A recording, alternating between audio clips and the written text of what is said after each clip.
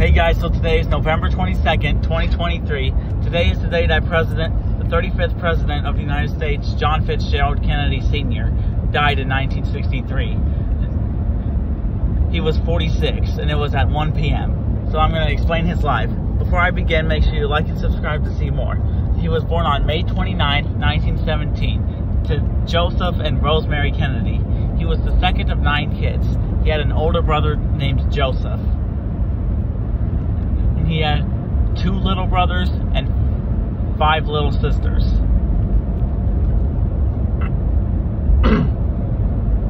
When he was in his 20s, he was elected to U.S. Congress.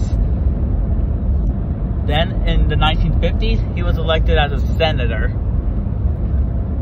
While there, he started dating Jacqueline Lee Bouvier, who he met at a party. They got married the next year, in September 1953. He was 36, she was 24. In 1960, Kennedy ran for the Democratic nomination and won, and he defeated Vice President Richard Milhouse Nixon. On Inauguration Day, he became the first president with a living grandparent and whose both parents attended his inauguration. He said this: "I, John Fitzgerald Kennedy Sr., do solemnly swear that I will faithfully execute the office of President of the United States and will, to the best of my ability, preserve, protect, and defend the Constitution of the United States. So help me God." On November 22nd, 1963, he went down to